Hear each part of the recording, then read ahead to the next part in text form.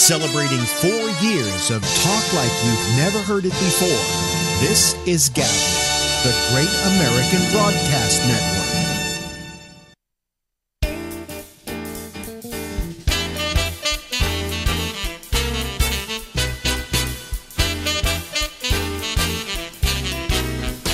Hey!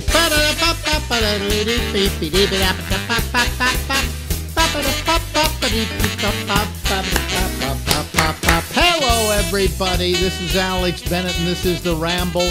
This happy little festival that goes on every night until midnight Eastern Daylight Time.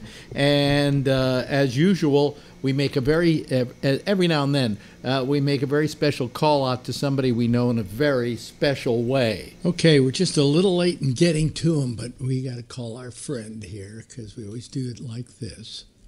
Right? Call mobile. There we go. Here we go. Mm-hmm. Come on, start ringing. There we go. There we go. See, we're going to a phone here. You're 1 minute late. Mr. Bowleton wants to see you in his office. Oh, you're fired. Yeah, well, you know, that happens. That happens. I don't know. Usually you're as prompt as Mussolini's trains, but today, 1 whole minute late. But that's okay. I'm high on life and wired on gas station coffee. Let's do something. Yeah, so how's everything in, this is Stephen Pearl, folks. How's everything in Las Vegas? Very good. Considering I'm walking everywhere, but, you know, my little black cat, Muddy Waters, is sitting next to me and all is well. Yeah, because, you know, you're living in Las Wages, Nevada. Las Wages, Nevada. Orange, lemon. For Christ's sake, there goes Junior's college fund. The only way to come out ahead is to, when you get off the plane, walk into the propeller. That's right, ladies and gentlemen. Las Wages, Nevada. Some old Catskill. Where the dollar flies away and you don't see it again. Some Catskill jokes like that, you know, followed by take my wife, please. There we go, rating Leonard Barr's material again. Yeah, yeah. Well, I'm now Henny Youngman. Come on. Henny Youngman, my God. All right, my wife wanted to go somewhere she'd never been before for a honeymoon. I took her to the kitchen. Thank you. You know something? He may have been the worst comedian of all time. Oh, he's horrible. I never liked him. But for some reason, he was so horrible that when you see him now, in retrospect, he's hilarious because he's so bad. Exactly. And do you think he knew that? Probably not, but I didn't know him personally. There's the image, and then there's the real guy, so who knows? Yeah. Maybe the real guy goes, hey, man, they really buy that. I'm not onto this shit, man. Maybe I'm just going to milk it for everything I can. I'm not even going to play this violin. And everyone knows I'm even better than Jack Benny. Maybe he could play it. Who knows? No, did he play better than Jack Benny? No. I don't know. Well, everybody can play better than Jack Benny. Well, Benny wasn't terrible. He just wasn't good. He could play. He actually, in real life, he could actually play. He wasn't, My father worked with him. My father worked with him once. My father was a violinist. And he said, I got the feeling that he wasn't as bad as he acted. You know, that in order to play that badly, you have to play fairly good. You get what I'm saying? Yeah, sure. There was a what was the name of it? What did they call themselves? Darlene and somebody else and her husband. And it was two very famous people who turned out this album of a woman who was constantly singing off key and a guy who couldn't play the piano. Do you remember that? I think Soupy Sales used to play that sometimes. Yes. It was some singer, and she was like, be just enough off key to really piss you off. It was and really. You could tell she was probably a really good singer. She was. It was Joe Stafford, is who it was. Joe Stafford, yeah, that's it. I remember but they called somebody and Darlene somebody. I can't remember the last name right now. But she was Joe Stafford, and he was a very famous arranger and orchestra leader who was her husband. Yeah. And they turned out this album in which I wish I had it here. I'm Darlene. God damn it! My mind is a fucking. I'm gonna go to YouTube right now and find out. How about that? That will solve all our problems. My brain has turned into a juice bar. You know, it's really terrible. Can't remember everything, Grandpa. Darlene Edwards and Jonathan Edwards, I think was the name. Darlene. Not the same Jonathan Edwards who did How Much Does It Cost? I'll Buy It. No. Darlene Edwards. Joe Stafford, Darlene Edwards. Yes, right. Right, you got it. Yep. Here it is, a whole bunch of them on YouTube. She even sings Staying Alive on here, so I guess she was around for a long time. And did it as Darlene Edwards, right? Yeah. Yeah. Jonathan and Darlene Edwards. Oh, and here's Jonathan and Darlene Edwards right there. Yeah. And they're there with Jack Benny, and there she is singing Staying Alive, and they're singing something else. It's Magic, all kinds of It's Magic. It's Magic is the best one. It is just so... Okay, is Magic the best one? I can't play it right now, but it would come out all garbled on this newfangled phone of mine. Yeah, well, also it would get me a little note that I was playing copywritten music. Oh yeah, there you go. You get from Mr. Steinbaum Bergowitz, their lawyer. So yeah, and the American music business, and you hey, don't do that again, or your knees will be bending the other way. No, if you like your blood on the inside, don't play that song. I love those albums because she was singing so perfectly off key. I mean, you knew she was a really good musician, and she sometimes would go for a note, you know, and everything was kind of going right, and then she would go for that last note, and it was completely off. You know, I love it. And she was. It was a masterful album. I mean, I loved it. And the album cover. The album cover was a guy's hands on a piano and their two left hands. Oh, let me see. I'm looking at the album cover right now. There's her looking at him lovingly, and there's two. Yeah, there are two left hands. That's very funny. Very good. Good move. Yeah. Is anything funnier than that? I mean, come on. You know, that's very funny stuff. They were terrific. Other people have tried it, but not with the precision that they did it. It was just, and Columbia released the album. You know, it wasn't. It was like, okay, we'll because in those days releasing an album wasn't all that expensive. I mean, this was just a piano and a voice, right? Yeah. Yeah. But this wasn't for real. I mean, for real, you had to go to what's her name? Oh God, they made the movie out of her. Florence Foster Jenkins, who they made a movie out of with Meryl Streep, who rented out Carnegie Hall once a year to hold a concert in which she sang opera, and she was terrible. She was ghastly. But people loved her because she gave money to the arts, and she was a nice woman. And they would all show up, and they would give her a standing ovation like she was a big star because they loved her so much. Kind of like Mrs. Miller in the mid-'60s. And there's a album out on RCA that came out on RCA, and I think I may still have it in my storage of Florence Foster Jenkins. I remember it was one of those 10-inch LPs. You remember 10-inch LPs? Sure, EPs, sure. No, well, yeah, but no, I think they called them EPs. Not long play, but extended play. Extended EPs, play, yes. EPs. And she's on the cover wearing wings, you know, like she's in a Wagner opera. And her her pianist was Cosmo McMoon. Cosmo McMoon, and I don't know if that was a real name.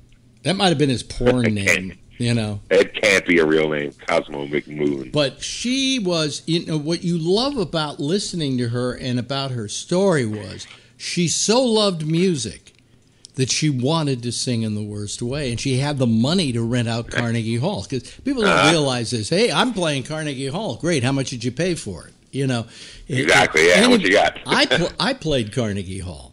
I was in a show for Marvel Comics that Stan Lee asked me to be part of, and I was on stage reading the part of Doctor Doom. I think it was from Marvel Comics. Sure, robot face, metal face, on Dr. stage Doom. at Carnegie Hall. And just before I went on, I called my mother. I said, "Guess what, Mom?" She said, "What?" I said, "Guess where I'm backstage?" She says, "Where?" I said, "I'm about to go on stage at Carnegie Hall." And she was so impressed by that, not realizing that any asshole could buy and rent a night at Carnegie Hall. You know. That's funny. It was for rent. If I told my mother I was appearing at Carnegie Hall, she said, "What about the other 364 days out of the Oh year?" boy! How did you like your mother? No. No. Why? No. Why? I think right now she's in hell, sharing a very small room with Hitler. Poor Hitler. What did he do to deserve this? She was a crazy person and a spirit crusher and a very tantrum throwing. I'm glad I got away from him. Oh, but wait a minute. Hold on a second. Lie down on my couch here. I hated my mother, yet I obsessed over her large bosom. I did not know what to do. So every time I see a large bosom, I want to grab it and then smack it because I don't like my mother. Yeah. So what was? No, she was a typical crazy Jewish Long Island, crazy person. So. No, but I mean, what did she do that made you hate her? I mean, like my mother was. She was very cloying. She was very selfish, I felt. As a person, because it was always about what did you do for her. She would always say, so-and-so's such a nice person. Last week they took me out to blah, blah, blah. And I'm going, it's always about if somebody does something for you, they're a nice person, Yeah. But my mother wasn't a terrible person, and she didn't she was always very proud of my achievements and things like that. So I have no reason to hate her. I just didn't like my mother. Yeah, I loved and I adored my father, who went far too early. But how'd you feel about your father? He was all right. We didn't. He didn't quite get what I do, but he was all right. It was from a distance. They were typical what? Queens. He provided upper middle class Long Island family, passive aggressive spirit crusher, and she would cry and throw tantrums a lot. When I was a kid, she'd break my toys and stuff, and then she'd apologize and buy me a new toy. Then she'd break that. Then she'd apologize and give me another toy. And blah blah blah. She was not well. Boy, but your father was he didn't understand what you did for a living. Is what his. Nah, he didn't get it. He didn't respect it. He did. I just want. What do you do? You go up there and say, "Why did the chicken cross the road?" Blah, blah, blah. I go, well, I guess we won't have much to talk about, will we? So, see you later. Jewish parents, and more particularly New York parents, always want for their kids a good career. All right. Yeah, well, that's not in my case. I was either going to be a cartoonist or a rock and roll photographer or a comedian. Yeah, well, so there you go. And those are professions. I was doomed from the start. So those are professions they don't understand. If you said you were going to go to work for Uncle Nate in his box factory, they would be proud of you. Oh, you're going to make boxes, huh? You're such a good boy. It's skilled work. Yeah. But it's a steady income. You move to Ozone Park, and when you're 30, you'll hang yourself, man. That's what happens. I was very fortunate. I grew up in a artistic family. My father was a musician. So every time I said, well, I'm going into radio or whatever, they went, great. My father understood that. He understood I was going into show business just like he was in show business. There you go. Yeah, my father was an artist, but he didn't get it. There you go. But very few parents understand that unless they are in art, and then they go, my father said to me once, the nicest thing my father ever said to me was, well, you never played the violin like me, but you went out and started playing the turntables better than I ever played the violin.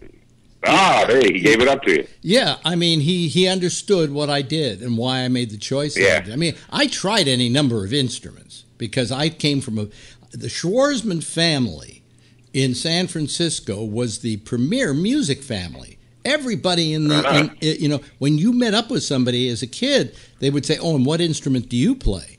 That's how well known the Schwarzmans were as musicians. My aunt was a harpist, and among the best job she ever had was she worked for Spike Jones. That's cool. And what she did, here's how she worked for him. He had a bit in his stage shows where there was a harpist sitting on stage, and she was knitting throughout the whole show, right? And then at one point in the show, towards the end, she does this big glissando with the harp and then goes back to knitting again. Hey, it's a gig. What the hell? Yeah, and she said that after a week at the Golden Gate Theater in San Francisco, that knitting she did went all across the stage, what she had knitted. Because they were doing, in those days they did 6 shows a day, right? That's right, yeah. So, 30 shows, 35 shows. She got a pretty long piece of knitting going across the stage. Oh, yeah, that'll make a long scarf or whatever she's making. Yeah, but, Jones paid well, and that was a gig. And she had other harp gigs, like with the symphony and so on. And then my uncle Ben, I think his name was, Bem, was a cellist, I believe. Mm-hmm. And then I had an Uncle Arthur, who was a pianist. And so everybody my father was a violinist. I try to remember if we had some other relatives who were musicians as well. So it was expected that I would grow up to be a musician. But no such luck. I tried any number of instruments. First, my father started me on the violin. I didn't like the violin. You know why? You have to hold that thing up under your chin for long periods of time. And your hand gets tired, and so you really got to like the violin in order to go through that. So then the next thing they taught me, gave me lessons for, was the trombone, which really shouldn't be classified as a musical instrument, but just an instrument of torture. What is it? What's this? What's the difference between a snake and a trombonist? And the answer is the snake has talent. So what's the difference between a dead raccoon on the road and a dead trombonist on the road? The dead raccoon was probably on his way to a gig. And I gotta tell you tell that to all your musician friends, and they'll chuckle heartily. I guarantee. But there were these big, gigantic, trombone jokes. But anyway, so I tried the trombone, and the only thing I liked about the trombone was the spit valve. I liked to play it enough that I got enough spit that when I emptied the spit valve, I got a lot of spit on the floor. That was it. I don't like instruments where you have to spit. I then taught myself the piano and played it mildly, some rock and roll piano, but that was about it. Kind of Fats Domino style, because he was my idol at the time. Yeah. But, I wasn't good enough that I think maybe at one point I did have a little band with some friends or something, but I was terrible. But when it came to radio, that was a different deal altogether. And I loved radio. I just loved what I was doing in radio, and I didn't mind suffering the consequences and the slings and arrows of trying to get a career going. So, did you ever play an instrument? Because you love music. Oh, sure. I played guitar, and I played the keyboards, and I played the harmonica. I don't know if you have catch the harp or the Mississippi saxophone. Yeah. And I started on the clarinet when I was a kid, and at the very best, I qualified as almost fair on any of them. But I needed a capo on the guitar to play an E chord. But I got to tell you, now guitarists are hearing that going, oh, that's a good one.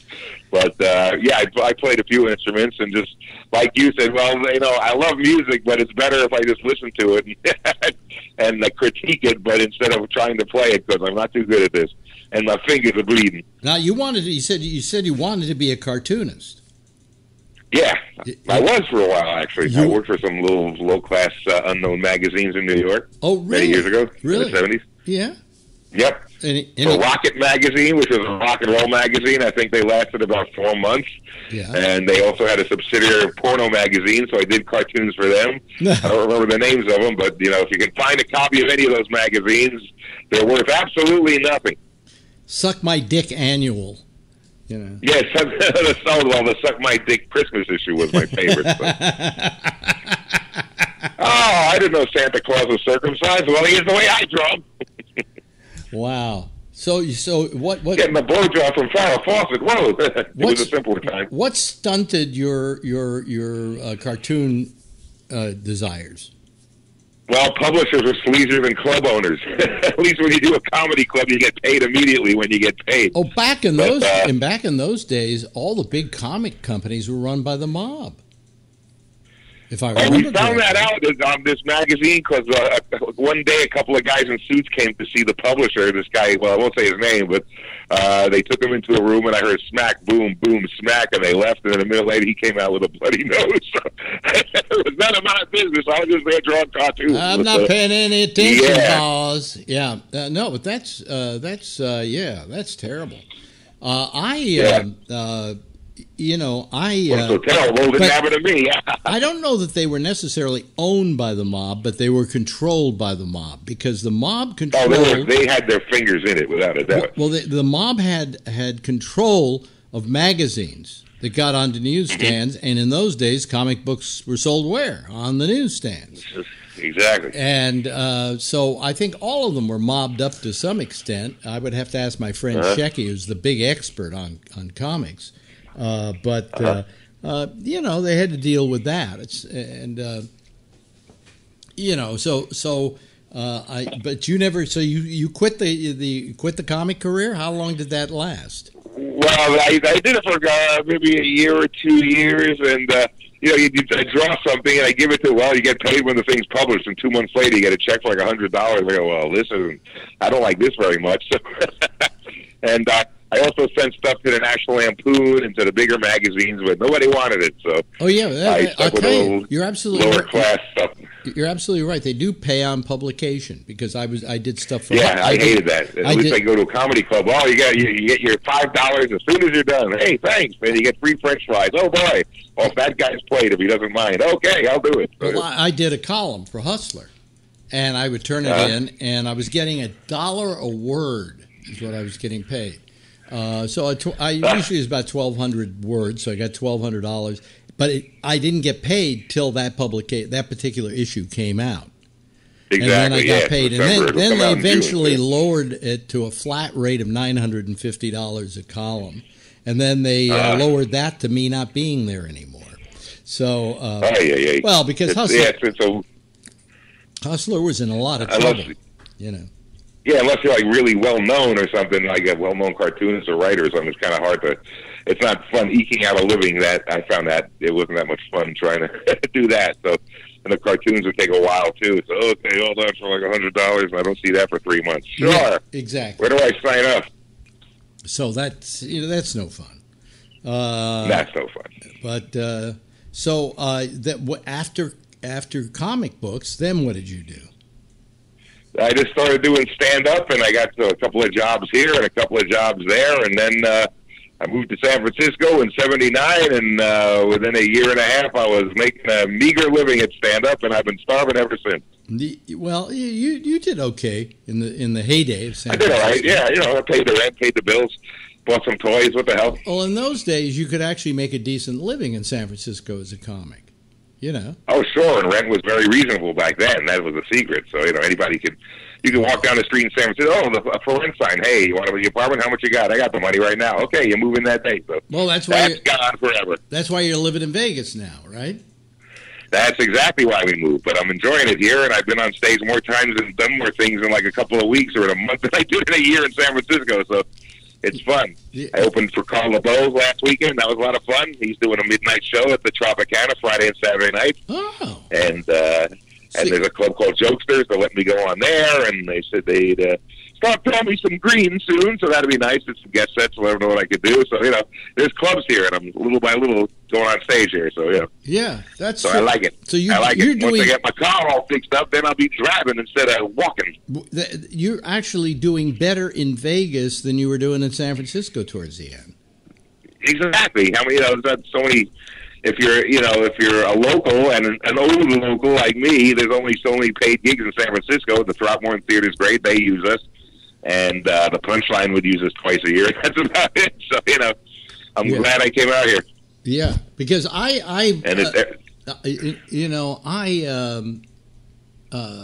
whenever I would talk to you recently, I'd say, "What are you doing?" And you say, "I think I have a gig next month." Yeah, maybe. You really weren't working, so it's unusual that you moved to Vegas, which I believe is a must be a pretty competitive town for this sort of thing. And you're working a lot, you know. Yeah, I'm not looking to be Brad Garrett or Wayne Newton or anything, but I just want to go on stage here and there, and I'm doing it. So, you know something, and it might lead somewhere, it might not, but I'm having fun, and I like it here, and the rents are cheap, so what the hell? Yeah, but it doesn't snow. You should do it as best you can so that you can look at yourself and say, maybe I still have a career, you know? Yeah, yeah. What is this career you speak of, Earthling? He said the C word. Yeah, I know you got a good friend in Carla Bove who probably will use you a lot more, you know. And I hope so. And playing the Tropicana is no small deal. It's a big hotel. Nope. Yeah, no, they got a great. The room there is really cool. They're there to laugh and have a good time. It's a good feel. That the hotel? It reminds you of the early Comedy Store, so yeah, a good vibe there. Hey, we've run out of time. Oh man, that came and went quick. Nothing like talking about failed careers in order to make the time go by. The time zip on by when you talk about failed careers. Thank you so much. I appreciate it. Let's do it again in a couple of weeks or something like that. Right, Steve? Anytime, my friend. Put the date and I'll be here. Celebrating 4 years of talk like you've never heard it before. This is GABNET, the Great American Broadcast Network. Yeah, that's our old friend Stephen Pearl. Thank you, Stephen. We really appreciate it and all of that. Okay, anyway. Boy, I've got to get... Look at this. See these? Those are those little ear plugs that I use. Wait a minute, hold on a second. Let me go back here. Maybe see if I can find some more to put in. Here they are. Here they are. Here, I've got 4 of them here, so I can use 2 of them now, and I better mail away for more. These are Etymotics earphones that I use, and they have a very they only work if you have a tight fit. Now they have things that go right into your eardrums, but I don't like those because I don't like things that go directly into my eardrum. Hold on a second here. But they also have these things that have foamy cushiony things, okay? And so what you do is you take them and you scrunch them like this, okay? And then you put them in your ear, and as they're in your ear, they then kind of spread out and fill up your ear cavity, so there's no outside sound coming in. And these were getting a little hinky. Okay? All right. Oh, that's really nice. Now all I can hear is myself. And you, if you call the citizens panel, let me just bring up Skype here. Let me turn it on. Online. And we're ready to go. So Skype is online, and then you will find out what the citizen panel is all about. Citizen panel is unique to this program, folks. We only have what's the amount? We only have a whole group of people in. Can I try this again? I'm all flabungent tonight. We have a system whereby a whole bunch of people talk at the same time. That doesn't sound like it would be interesting, but sometimes it gets quite invigorating, and sometimes it doesn't. Let me see here. What do you know? Already we got one person calling to be on the citizen panel. Ladies and gentlemen, the fabulous from Plano, Texas. It's Scott Boddicker.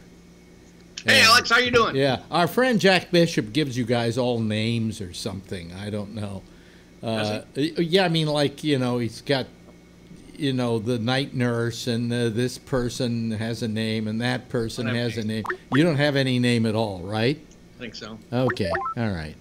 Doesn't matter. You know what I wish he'd stop doing? Next time you talk to him, tell him this, is using the word Hawaii. It's not Hawaii. It's Hawaii. And Hawaii sounds like an old Jew thinking of going on vacation. Where are you going? I'm going to Hawaii. I'm going to Hawaii. Hello. To see the hula. You don't have a photo meeting tonight? What happened? It's next week, the 17th. Oh, I thought it was every week on Wednesday. No, it's every other week. Yeah, every other. Oh, so you've been giving that as an excuse for just not having to call in. I see. Okay. No, I don't need excuses. I have other things. There's this Thursday. Yeah. I'm going to a concert at the UC Theater called "Get the Lead Out," and I guess these guys are Led Zeppelin tribute band. Well, I'd pass on something like that. It might be Led interesting. Zeppelin fan. Nah. You know, I'll go for a little while. And Did I ever tell you that's the time Led Zeppelin beat me up? No, but you probably deserved it. Huh? Tell us about your Led Zeppelin experience. Well, I was invited to go to the Led Zeppelin concert out in Long Island at the Nassau Coliseum. yeah. And I go there, and they load me up with all these patches, like badges about, backstage, side of the stage, front of the stage, all of that. Access. All backstage access. access. All access. Full access. Right? Yeah. So now I decide I want to go from this point A to point B, which is going through the back of the stage, right? Right. And some guy, one of the goons they hire, who I later found out was their head of security and was eventually deported from the United States for some of his beating up of people. I'm going from one side to the other, and they go, "Where you going? Hey, you can't go here." And I show them the badge, right? And I start walking through, and next thing you know, they jump me and start beating the shit out of me. Wow. Yeah. And I got up and I just ran like hell. I ran outside of the Nassau Coliseum. I didn't want to even stay there, right? It became a big deal in the press, okay? It became a big deal in the newspaper that I had been beaten up by Led Zeppelin goons, and all I was trying to do was just go from one place to another, and they thought that was enough to just jump on me and beat the shit out of me. You said you had a whole bunch of passes. Yeah. Was one of them on your back that said "Kick me"? Yeah, right. So it became a big deal, and I've never told this story actually, but somebody I know was working as a limo driver for them, and so he had to take them around to various venues and so on. And at one of them, they were in a back room somewhere, and he was back there because he was the limo driver, and they're discussing if they should have me killed. Why? Because of all the bad publicity I gave them. Wow. These guys were nuts. They were absolutely nuts. And when they came to San Francisco, they beat up Bill Graham. Well, I'll certainly make sure I don't tell any of these guys that I know you. Well, no, this isn't Led Zeppelin. Well, yeah, but they're wannabe Led Zeppelin. But you asked me why I didn't like Led Zeppelin, and I think I have a pretty good reason. Yeah. Yeah, they wanted to kill me. I'm sure a lot of people wanted to do that. Now, How did the press find out about it? well, Did you tell them? while they were in New York, okay, Yeah. their manager, who was also Peter Grant, who was also a fucking crook, they took all the money back, the proceeds from the event, because usually you get paid in cash, and then you have people take it in a Brinks truck and you put it in the bank the next morning, right? They took the money back to the hotel, and the hotel got robbed. And the money was gone. But story has it that one of the major investigations they were doing was against Peter Grant and his people. That's the guy's name in Hammer of the Gods, Peter Grant. Was he a big fat guy like? Yes, he was a big fat guy. Yeah. He was actually the police. This was known. You can go back to the newspaper accounts of the day. One of the suspects in the robbery was Peter Grant, saying that this was a way they were trying to keep all the money for themselves rather than having to pay taxes on it. I believe that. Yeah. I read that book in Hammer of the Gods. Yeah. They sound psychotic. They were. They were. You know, I think even if you Jimmy get Page was like a big robbed, Mr. Crowley fan. He bought his house. if you get robbed, you still got to pay the tax. No, he's right. They probably took the money in the suitcase. Oh no, you can claim that as a loss. Really? I think you can claim that. I guess it offsets it. Yeah. Yeah, but anyway, and then the head of a security, who was a British guy, I can't remember his name now. The one that beat up Bill Graham, and Bill Graham went to the authorities, and they literally deported the guy. Good. He couldn't come back into the country. David, the guy that runs the venue, used to be the president of Bill Graham Presents. Really? Yeah. You know the film, all right? Yeah. So I'm just wondering, he may not like ask him about the time that that Bill Graham got beaten up by the goons from Led Zeppelin. It's a It's a famous story. I'd like to hear that. So I'll see him, but he had also mentioned that he was going to Bobby Slayton on Saturday. Was it Thursday or Saturday? Bobby's playing at the Punchline. No, is he playing at the Punchline? I didn't think he was going to do many gigs lately. He kind of has opted out of doing comedy a lot. Yeah, But it's Thursdays. Get the lead out. Oh, so, yeah.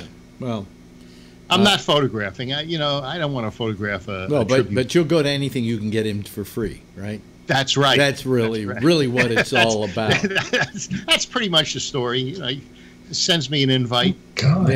Yeah. So when I read on Zeppelin, Jimmy Page was so obsessed with Aleister Crowley, he bought his house like a psycho. Yeah, no, he was in Aleister Crowley.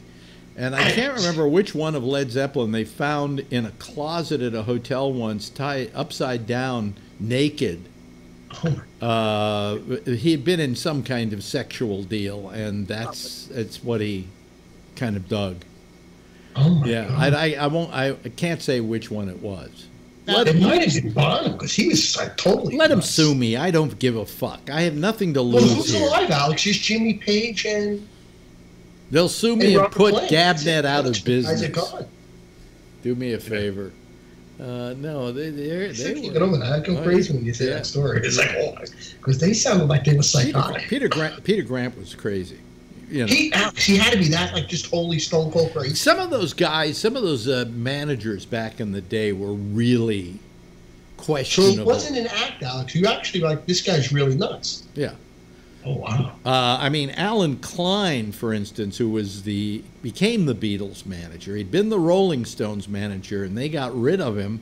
And when the Beatles left, when what's his name died. The guy who was with John Lennon all the time. But what's his name again? He was friends with him. The Jewish guy? Yeah, the Jewish guy. When he died, they were in desperate need of a manager. And this is one of the reasons why McCartney kind of broke off from the rest of them, because he wanted the Eastman family to manage them, and they wanted Alan Klein. Now, Alan Klein had been the Rolling Stones manager. But Alan Klein, I got to tell you, I had dealings with Alan Klein. They were always very positive and nice. And he had a guy by the name of Bennett. What was the guy's first name? And they were nice enough to me. But the word around town is that Alan Klein was a Cold Stone crook. And he would do things like a new Beatles album would come out, and he had a deal with the record company. They give him 250,000 copies off the top, which he would then sell himself to make some extra money. Oh my God, that's a lot of money. Yeah. Did the Beatles know about this? I mean, that's kind of cold. Well, one time it was either George Harrison or John Lennon that I asked the question. I said, Alan Klein's been managing you, but this guy's been stealing money from you. I think it was Harrison. And Harrison said to me, or Lennon, I can't remember which, well, he can steal $200,000 from us if he wants to, or even $1 million. He's made me $10 million. Oh my You God. know, so if he wants to steal, good. If it keeps him happy, it keeps him happy. Sell your records. So Cost of business, huh? that's how Alan Klein got away with it. You know, but there was a whole thing where McCartney wanted nothing to do with Alan Klein, and so he had the Eastmans kind of manage his career, and so that's what kind of was breaking up the Beatles, was that whole thing. You know, wasn't Yoko. You know, Interesting. Yeah. Did you go to the Rolling Stones concert in San Francisco in like 1980? I mean the or one 81? at what do you call it? Candlestick, I Candlestick. Yeah. Okay, so yeah, I didn't go, but you gave me the pass. Talking about passes, there was like a fabric stick-on pass for that. Mhm. I don't know what I've done with it. It's gone, but I put it on a book because anyway, you gave me that. I thought it was I think it very was like cool. the tongue or something, wasn't it? No, it was a rectangle and about that big, and Yeah. it stuck on your clothes.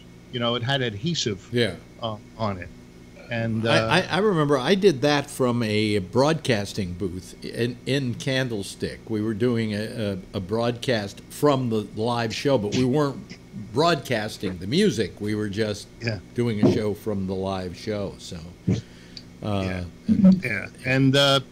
liked that pass. It was very cool. Yeah. I don't remember exactly what was on it, but I knew it was Rolling Stones. yeah, I know. Why'd I give it away? I have no idea. Because you'd already torn the back off of it. It was, and all I got was scraps. Hey, you want this? So, Oh, it was like I had stuck it to my. I guess I had to stick it to my Stuck it to clothes your- in order to. Yeah. right. Yeah. Yeah. But it was cool. Yeah. I was at that one. I saw them in Madison Square Garden 2 years earlier, when they did what was maybe one of the first big concerts. You know how concerts went when I first did the Beatles show in Houston, and the Rolling Stones. They would come out with 5 amps and a drum set, you know, and that was No it. more. You know, that was it. And they got the Wall of Sound by who's the guy that got arrested? Well, that's Phil Spector, but that's a method of recording, not to. Oh punch. no! Didn't he have No, like no. Altec voice of the No, theater speakers no. stacked up 20 high No, and 20 wide? No. That was a studio technique that he invented called the Wall of Sound. In Well, which- all these other guys that had all of those Marshall amps that would be that you know, was stacked up. called a lot of amps. That's what they called that them. was it? You know. But what happened was it was the first. Brian Epstein is the name, by the way. Oh yeah, yes. I knew it was Jewish He was guy. good friends with Lennon. Tyson's Acosta says that, and also October 1981 was the Rolling Stones at. Okay, so that's when you gave me that. Yeah. Anyway, what was it? What was he saying? Where were we? Oh, you were talking about the Wall of Sound. That was a studio technique. But what happened with the Rolling Stones, the show they did, was the first time I ever saw a big, huge production in music, and then everybody started doing that. You know, they had like a lotus leaf pedal a stage that started as a pedal and then went down like this. You know, and became. You know, the whole stage. And then, of course, you know, they did all their various stuff. That was the first time I ever saw that kind of production. Prior to that, it was just they came out and, you know, there were some amps on stage and they sang a whole bunch of songs and they left. Right. And the next group used the same amps. Well, now concerts, it's like a circus comes to town and they set up and they get ready to do their big show and they do it. You know, it's like a big production number. Yeah. You know, and they charge you. What Marjorie went to see Eric Clapton this week. Oh, she saw Clapton. Yeah, and she wanted me to go, and I he hasn't been good in years, and I think he needs to throw another kid out of the window. But Kid fell out. Because he needs introduced him to the Led Zeppelin. He needs an inspiration for his music. Anyway, she wanted me to go, and I'm not a big fan of Eric Clapton. I mean, he's okay, you know. It was all right when he played for me personally in my studio, but you know, since then, what the hell? We got to pay to get it. I've never been that crazy. I mean, I know he's good. Okay, I know he's a good guitarist. I've seen him play the guitar right in front of me on an acoustic, and I sat there with my jaw dropping. Okay, he's a very good guitarist, but I just have never been a big fan. So I don't like going to concerts anyway, because they're long and most of them are boring. All right. But she loves Eric Clapton, and she wanted me to go, and I really didn't want to go, so she took her girlfriend with her. Cool. You know, and what are tickets like in New York for? That's what I was about to tell you. Yeah, $150 a ticket. Really? Wow. Yeah, for what? An old. Well, you know, I think when I saw the Eagles at the and believe me, Oracle, he doesn't do a big show. He just sits out there and plays the guitar. You know. Yeah, 150. I saw the Eagles. I think they were about $150. But that was a great concert. Those guys are great. Well, they were. Yeah, they didn't. They didn't float my boat either. You know, I found a lot of those kind of folk rock bands, and that's what they really you're right. were. They were like country type. I always thought. You know, to be kind of boring. Yeah.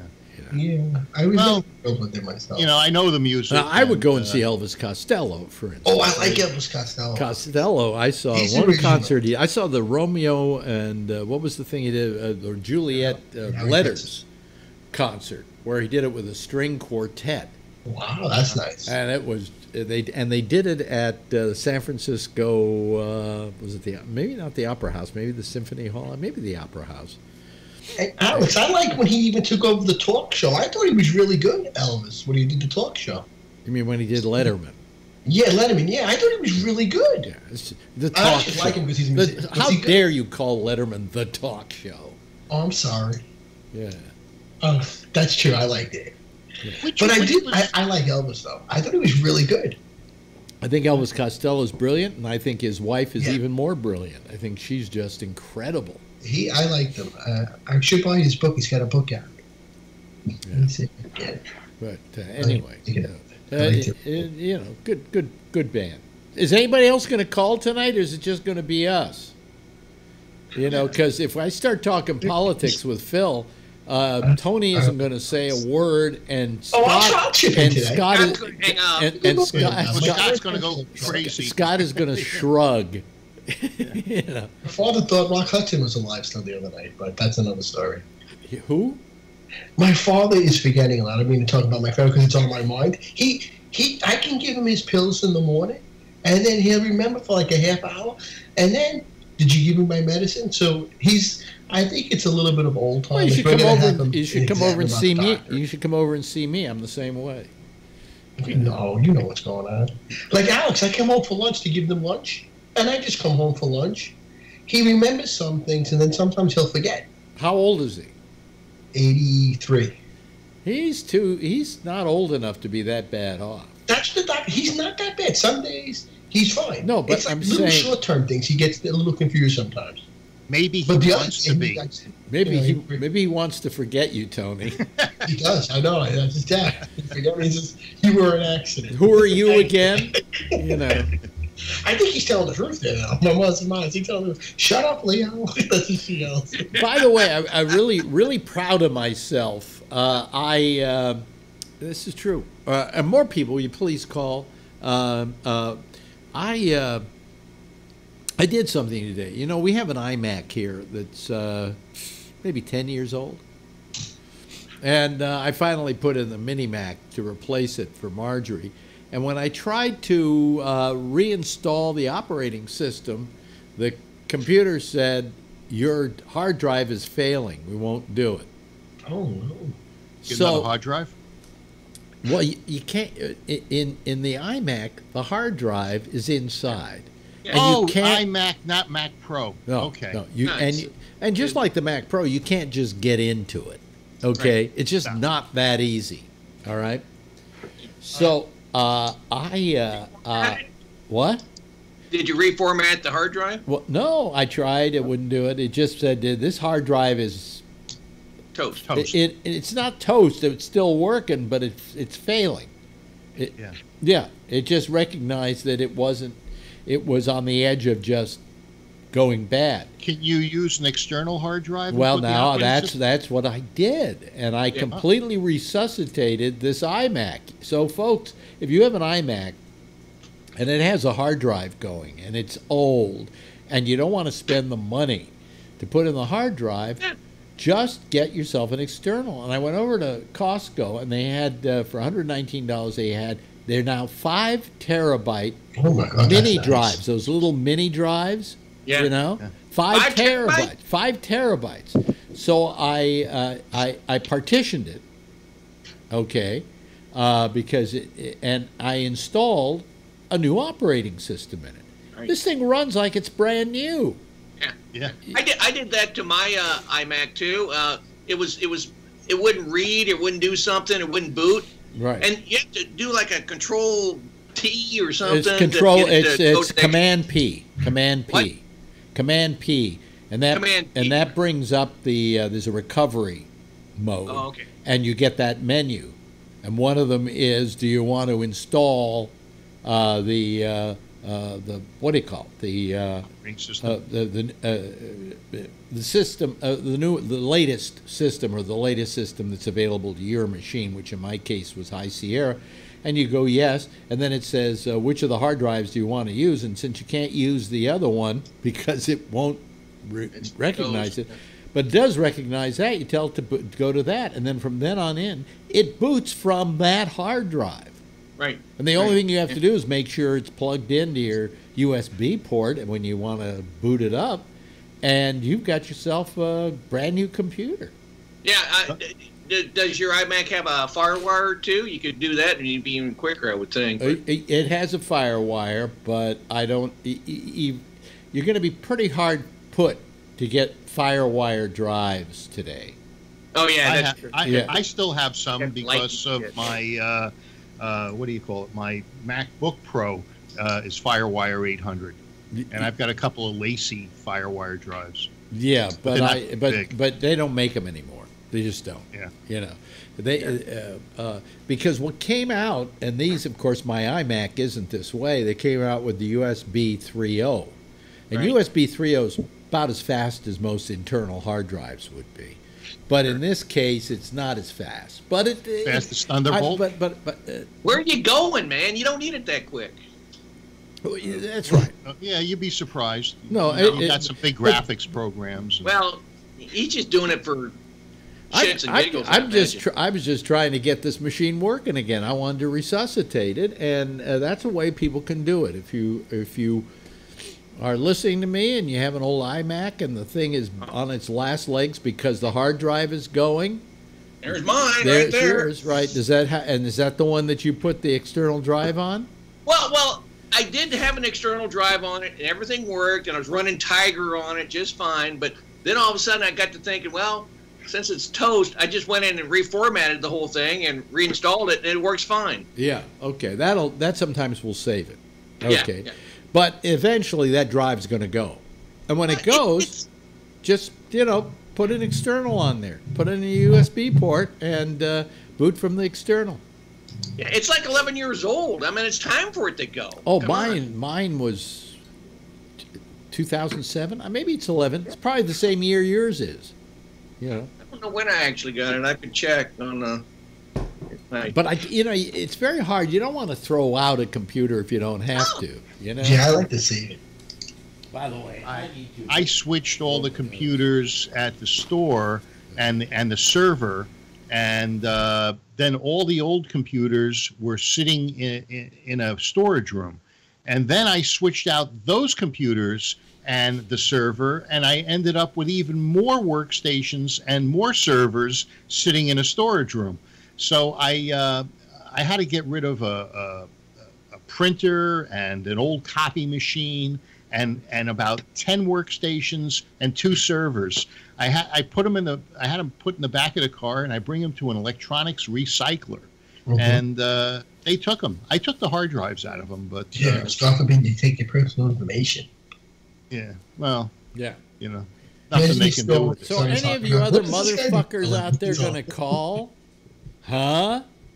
What's that? I'm getting people to call. I'm doing my pitch for people to call. My begging and pleading and getting down on bended knee and saying, you know, fuck all of y'all. I'm quitting the business if you don't call tonight. Any word on the hurricane? Are they going to get hit? What do you mean? They got hit. Where were you? I didn't. Well, my mother said it was coming. It's a Category 4. She said, "Well, they Came and went. I think It's now down to a Category 3, and it's like blowing your nose. What? Oh, I must have missed. I didn't. Yeah, you must have Halfway missed through it. Georgia already, I think. Okay, at least nobody got hurt. That's good. a friend of mine has a carpet store in Panama Beach, and he sustained a lot of damage, and you know, so I'm just hearing about it on Facebook. Yeah, so big deal. It's Florida. Fuck them. You're right, Alex. Who would want to move to Florida? It's so dangerous with the storm. You know, I every time I hear a Florida hit a hurricane hit Florida, I sit here laughing my fucking head off. I mean, why do people? I know they retire there, but you're right. It's dangerous. Your house will be ripped apart any moment. It seems like they're always getting like. Yes, Here comes and if another you one. live in Especially in the Gulf California, side. if you live in California, an earthquake can hit, and if you live in the Midwest, there are tornadoes, and if you live in New York, you can get mugged. There's bugs. Yeah. That's true. Yeah. So, you know. That's what I was Big thinking. bugs. Yeah. You know, but And I was afraid of it. the you know what else they have in New York? What? Copperheads, those poisonous snakes. Yeah. I don't like snakes, and I grew up in about an hour north of New York City, and I'd walk home from the bus, from the school bus, and there'd be copperheads sunning themselves in the middle of the street, curled up.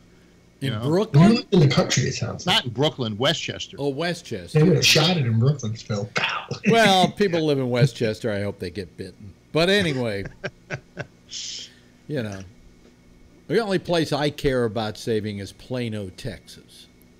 What? Yeah, that's what he is. No snakes in Plano? We have a Okay. Water now, mouse now and rattlesnakes. you know No the rattlesnakes. I've never biggest seen one. danger. The Really? biggest danger whenever there's a hurricane Yeah. is that a very dangerous breed of animal comes out. People? Don't know. Weather forecasters who are I was gonna say standing mosquitoes. in the fucking rain. They had a guy at NBC today who was being blown so badly by the wind he had to hold on to a pole. And I'm going, what kind of moron are you? Haven't you heard what the governor of Florida said? Get the fuck out. I think Did you ever look at that parody I sent you of these guys off camera that they pan over to, and the guy is doing the news? Oh, and he's no, hanging that's on. real. That's not a parody.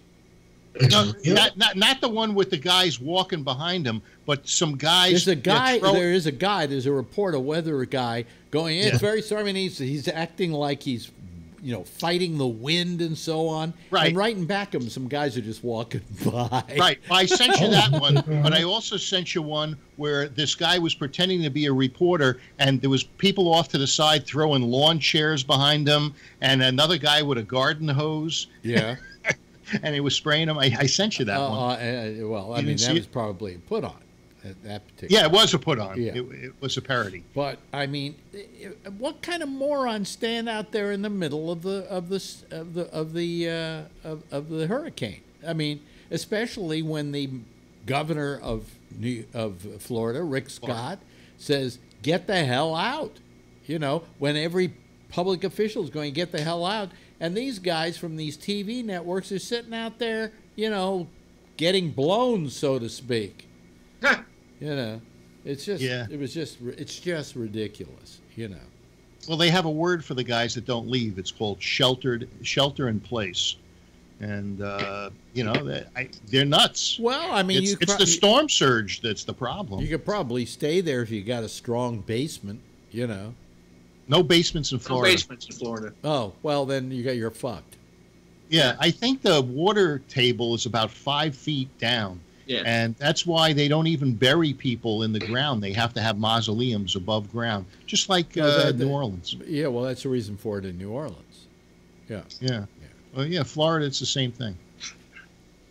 So anyway, So what else is there to talk about? We talked about the weather. Yeah. Anything with Trump? Oh, you'd have to do that, wouldn't you? I know. I think he's so entertaining. Tony, don't you know that in Phil's presence you don't want to bring up...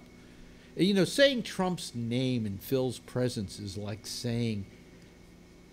Beetlejuice. No, saying Alexa when in a house full of echoes, okay? Yeah. You know? I mean, I was listening to Damien tonight, and he was talking about his Echo, and he referred to it. He said, "I can't say its name because it'll start." Here's a headline: Bezos loses $9.1 billion. I guess the stock market went down 700 or 800 points in the tech stocks. 830. Your boy can really brag about the stock market today. It's still pretty good. 801 points. Yeah, and the Fed says, Trump says the Fed has gone crazy. Mortgages are an 8-year high. So, you know, I guess there's a reason to celebrate. Reason to celebrate? Well, that's what the Dems like. You know, more taxes, raise the interest rates. You know, just nothing with the judge. He's been quiet. I guess they swore him. Yeah, I guess he's listening to some cases. You think he's there? Oh, he's going to be on a case? Oh, God. Yeah, it's like some parking ticket stuff. Can you imagine talking? No, what? But anyway, no, but today, where was it? Let me see here. The stock market finished $831 down, the Dow. Yeah. The NASDAQ, 315, which is extraordinarily high for the NASDAQ. My own ex-company that I have stock in, Sirius, down 23 cents, which for them, at 23 cents... is about half of their value. Right now. No, what it is, it's, let's see here, 3.7% of their value, okay? So anyway, let me see here. Where I don't have the Standard & Poor's, but supposedly, I was told by Shecky, who is a finance guy, that really one of the things you have to consider always is the Standard & Poor's. That's a better indicator of how good or bad things are. Yeah, now I didn't invest anything. My ex was the investor, and she got everything when we divorced. But the people tell me that the S&P was the way, if you invested in an S&P fund, that it did very, very well over the last 15 years. Yeah, but that's supposedly the one to watch as an indicator. The Dow Jones is, it's just, you know. Supposedly a lot of this today was due to tech stocks, which just took a dump all over the place. Yeah, well, you know, and now Bezos lost $9.1 billion. I'm just wondering if he's still the richest man in, is it the world or America? It was the richest man in the world, I think, if I'm not mistaken. Yeah. But, more than the Sultan of Brunei. And well, all of this is on paper. Yeah. Okay. So it doesn't really matter much. All of my wealth is on paper. It's called Charmin. Really? Yeah. Nobody else is going to call tonight, huh? What's going on? Wednesday. They're waiting till Thursday. No Phil. What are they? No Phil Thursday. Yeah. That could be Phil. You never know. Yeah. You know. Hey, you know, word travels fast. Are you losing your plug? Are you losing your hair plugs? Losing? No. It's probably the angle. No, it looks like. Doesn't it look like he's losing his hair plugs? Well, I'm going for a haircut tomorrow, but I'd be afraid to cut it off. Yeah, I'd be afraid to cut it off. It grows back. How much did those plugs cost you? How much? In 2003, it was about 13 grand. Really? That's my mother's haircuts for like 10 years, probably. Holy. Well, I didn't need haircuts for about 10 years prior to getting the plugs. So she kind of what I saved, you know. Now, did you find when you got the plugs, you got laid more than before you had the plugs? No, I looked a lot older than I was when when I'd lost my hair, and so it made me feel I liked it. I feel I got my money's worth. What? And now I had only hair on the sides and in the back, so like Trump. Yeah, like Trump, but there's more in the front. My friend, my old friend Robert Schimmel, God bless his soul, who is now dead, and not from baldness, was quite bald. And I used to wear my hair so that it was coming down here. I had the Danny DeVito look. Right. And he said to me, cut it all off. I said, why? He says, I call it preemptive baldness. Really? That you don't, if you wear your hair long on the sides because that's the hair you've got, it looks bad. But if you cut it short, your baldness doesn't look as bald. But some guys have the shape of their head looks good. You look at a Telly Savalas or who's the guy that played King and I, Yul Brenner. Yeah, Yul Brenner. Oh, I have a fairly good, well-shaped head. Yeah. Well, you weren't a breech baby. I came out feet first, I think. So, feet first or head first? He came out, hit the ground running. Let's go. Yeah, feet first. So, anyway, your head gets squeezed a little bit, and they wouldn't have hired me in the FBI. They said no pointy heads. Or, I could have been a cone head on SNL. Really, you don't look like you've got a pointy No, head. it's just a slight area on the top. And so with the hair... I'd say it's the rest of you have to worry about. Yeah, really. With the hair... yeah. Now, did I need to do it? Did it get me laid more? No, it didn't. Right. But, it made me feel a little bit more confident about myself. And that helps. That gets you laid. Now, you take a guy like Scott. Scott has you have a full head of hair for a guy your age. Yeah, look at him. Look at that. Yeah. He just doesn't have any testosterone. That's what happens when that happens. I know. That's absolutely correct. I have the testosterone level of an 83-year-old man. That was a few years ago. Yeah. Yeah. Kids that are in their 20s, they have testosterone around, 1,200? By the way, let me first of all, before you go any further, explain to the audience, testosterone is not an Italian ice. Okay? Or pastry. Or pastry. It is. It's a thing that makes guys. A hormone. Yeah, it's a hormone, and you know how to make a hormone. Of course, refuse to pay her. Right. But anyway, I have a very high level of testosterone. Bet you do. And that's why, you lose the hair. So, ladies, if you want a guy who really can, really can lay the shit out of you, make you talk to Tony. Yeah, talk to Tony. No, just find yourself a guy who's bald. He's got the testosterone going for him. But when you start getting older and your testosterone level drops, it's harder to lose weight, and there are other issues. Now, I looked into getting testosterone boosters because mine is in the 400s, and they said, "Oh, that's fine." I said, "No, it's not fine. I want some more." But then they told me 163. Okay. 163. Yeah. Yeah, that's a few years ago. They put me on I took some, you rub this shit under your armpits. Yeah. But and all it did was want me to make jack off all the time again, so I quit using it. Yeah, well... wait a minute, that was bad how? All the time, Alex, like 3 times a day. It was horrible. Well, that's welcome to the wonderful world of having testosterone. Well, my nutritionist... 3 times a day. Come he never on. left the house. I was good for at least 5 or 6 times a day. Wow. Especially when you were 13. Yeah.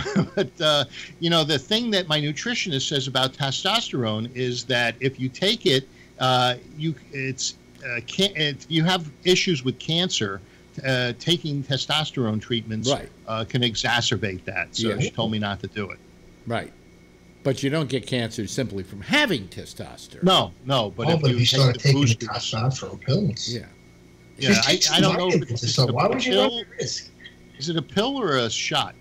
Testosterone? Testosterone? Yeah. It's a liquid that you rub under your armpits. Yeah. And absorb. You can't take a pill because. Do you feel different after you do it? That it would kill your liver, basically. Oh. Okay. So you have to put it on your skin and absorb in that way. By the way, you know what's happened to me as I've gotten older? What's that? I've lost all the hair under my armpits. I wonder what that is. Maybe because you lose it up here, then you lose it. No, you didn't lose it. It's coming from your nose. Oh and your ears. Absolutely.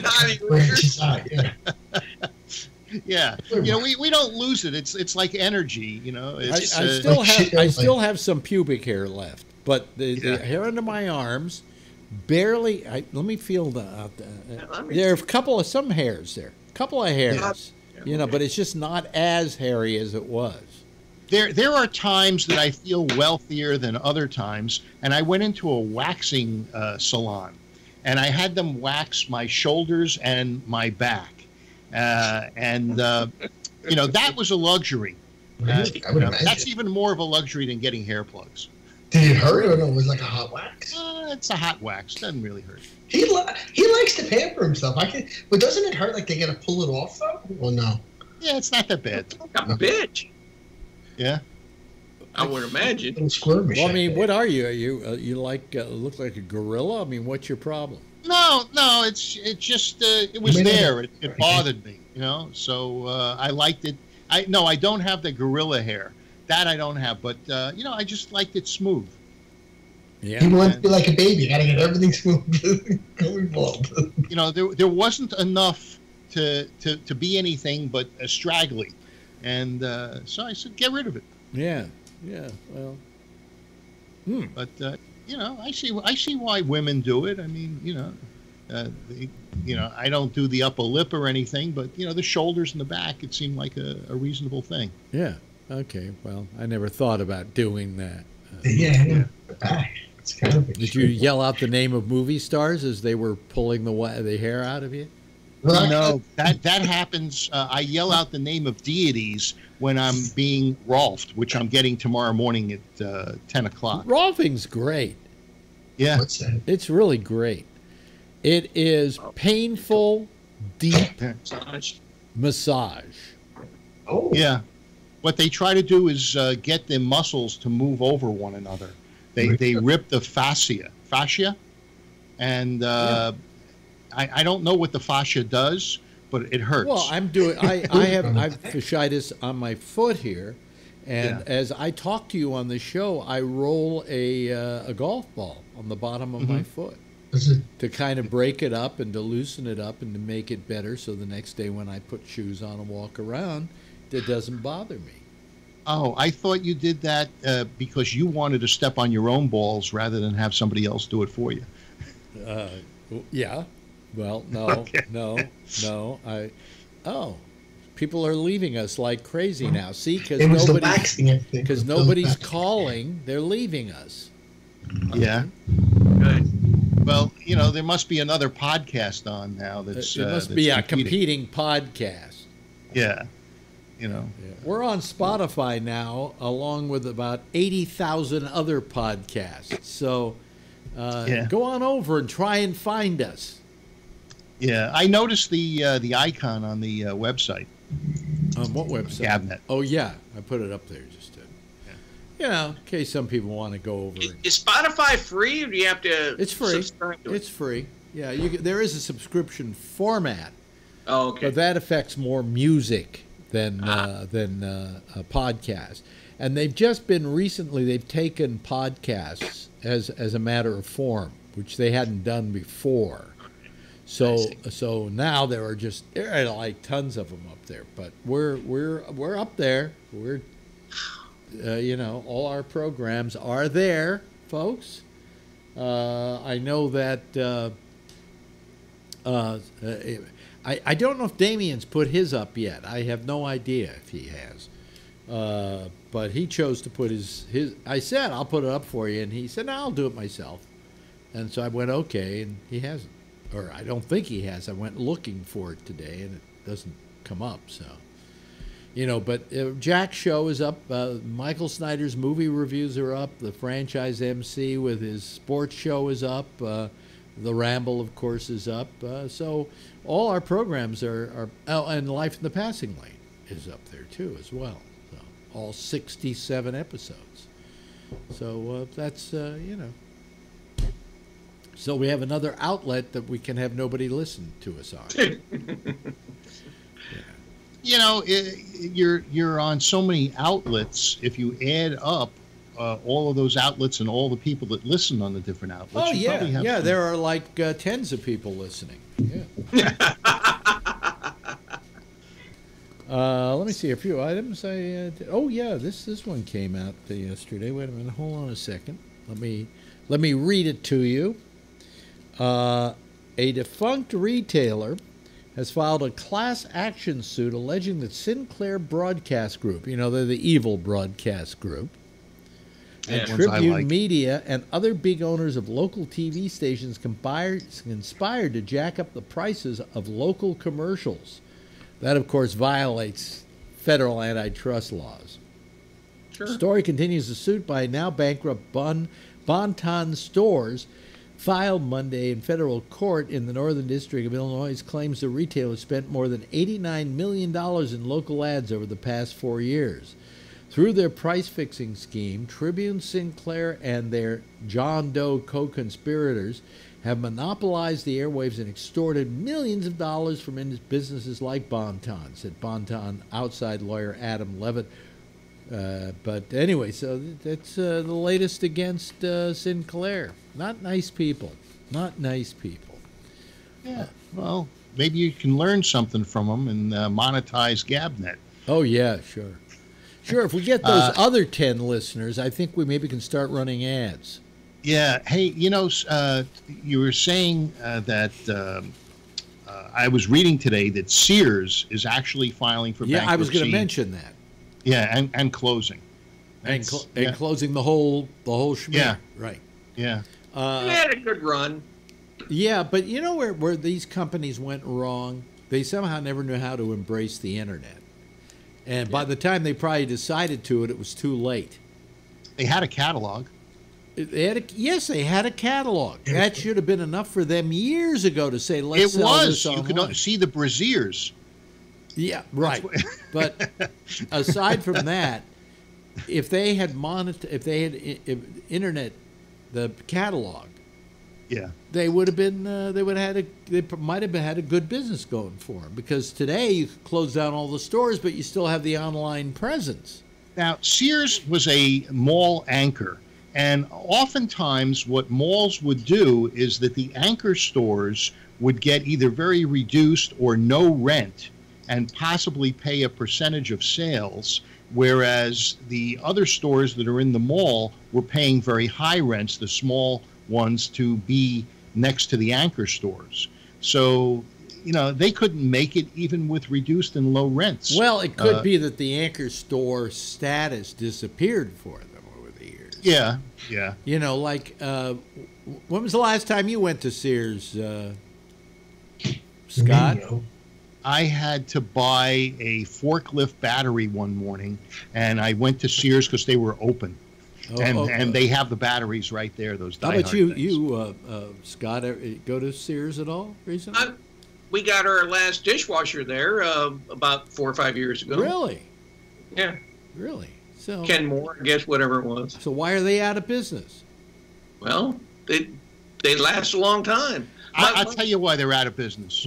If you go there and you try to get help or somebody to come down off a ladder and answer a question, they're non-existent. Stores have become self-service without the self-service savings. That's it. Yeah. Well, I'll tell you something else. I suddenly realized I was in a mall. Yeah. I didn't think I was in a mall because all I ever do to go to this place is because Costco is there. And so I went to I went there and I said I'm in a mall because they had all these stores there and so on. And it's a vertical mall, but it's a mall nonetheless. And I suddenly realized that a lot of these malls, their anchor store has got to be Costco. You know, Costco in other areas of the country are usually set away from other stores. They stand alone. Yeah, you're right. IKEA does that. You're right. You know, and so maybe it's just the real estate in New York forces it to be vertical. And well, the one out in Brooklyn is in its own property. Yeah. Yeah, you're right. And most of them, although if you go to the one in Marin, it's in a shopping center, and those are probably going out of business too. I mean, I would say that online, Amazon, companies like that have literally put the mall and the shopping center out of business. Well, when I sent you that Mac Mini, Yeah. I threw a book in there called The Big Box Swindle. Yeah. And that book mentions my store, but it also talks about how these things like not necessarily Costco, but Home Depot, Menards, and other big boxes, how they operate, what they do, and what it does to the local economy in the areas that they do open. It's a very interesting Well, the book. thing was, what's interesting is places like Big Best Buy and so on were actually the internet saved them. well, no, but they were considered, what can Big box. mom and pop store killers. Yeah. You know, because Category killers. huh? They call it category killers. Yeah. Now, Best Buy has survived so far. And part of the reason, and I'm going to say from personal experience, I found that, I found this by the personal experience I found it by is I bought a TV set through Amazon. It came, we unboxed it, and the screen was broken, right? So immediately I said, I want my money back. I sent it back to them, and I went, I want that same set. I like that set, but where am I going to get it that cheap? I went online to Best Buy, and they were selling it for, I think, $15, $20 cheaper, right? And they deliver it the next day. And somebody would come and set it up. And I said, I think they finally found a reason for existence. I can get something they will meet any price that Amazon has, they will meet that price. I've gone in and they've said, well, this costs $200. And I said, but Amazon's selling it for $150. And they said, show us the Amazon ad. I took out my iPhone, showed it to them. They said, okay, that's what we'll sell it to you for. I've done the same thing at Fry's. Yeah. That very thing is what I think has saved Best Buy. There's a reason to shop at Best Buy. Why? They're in the neighborhood. You can go down the street and get it. If you go in and they're charging more than Amazon does, you show them the Amazon price, you're going to get the Amazon price at Best Buy. So they have been smart that way. I don't know if it's losing them money, but they've been smart that way. Yeah, I've been buying most of my electronics. I buy it through either Adorama or B&H, and their prices are the same as as Amazon and all those others. I had something very strange today at Costco that was really off-putting. Yeah. To begin with, I was videotaping in there, and somebody said, you can't videotape in here. I'm going, what? Fuck you. What do you mean you can't videotape? I can't videotape. I can't video in here. Yeah. Anyway, so I'm checking out, and I went to just go get this 5 terabyte mini hard drive, the passport size hard drive. Yeah. Why? I don't know why anybody buys. I bought one the other day because it was a 6 terabyte I needed. But why anybody buys the big hard drives anymore, external hard drives? Because the little ones work just as well. They're just as fast, and they take up less room. But and no power cord. Okay. Right. But the other thing was, so I bought this thing, and I check out, and I put my card in and everything, and she says, I have to call somebody over to okay the sale. What? I said, what for? She says, anything over $100, we have to, any one item over $100, we have to get it okayed. I went, what? that never has happened before at Costco. Manager? I Huh? wonder why they did that. Yeah, I mean, I've gone in and bought things for $150, you know, a monitor or something, and then nobody comes over and has to sign out on it. That's You buy steak, it's over $150. Exactly. Really? That's expensive. When are they going to sign up? No, on the but state? yeah, Don't eat, you know, and so I don't know why this has suddenly started happening at Costco. Now, when you got the passport, That is was it true. in the box or was it a ticket that then you had to go to a back room? No, it was in the box.